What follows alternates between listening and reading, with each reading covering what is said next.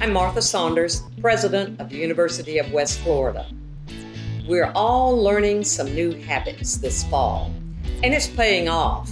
And I'm really happy that we've been able to reopen. We've been hungry to be able to get out, to exercise, to enjoy those facilities. And the new habits are paying off because we already know how to social distance, we know to wear masks, and we know it's important to make an appointment before we show up. So all members need to make reservations to use our facility as we go forward now. How to make a reservation, we've got a new app that we launched this summer.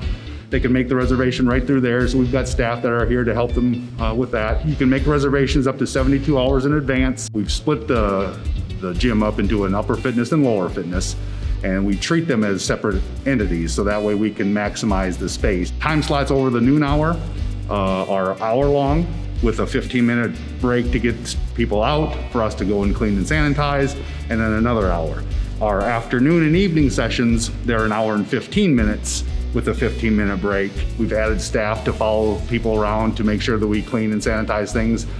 We've put a lot more emphasis on patrons doing some responsibility on their own to clean before and after. Masks are required as they come in, just like on campus, until they get into the workout facility. Once you get into the workout facility, it's not mandatory.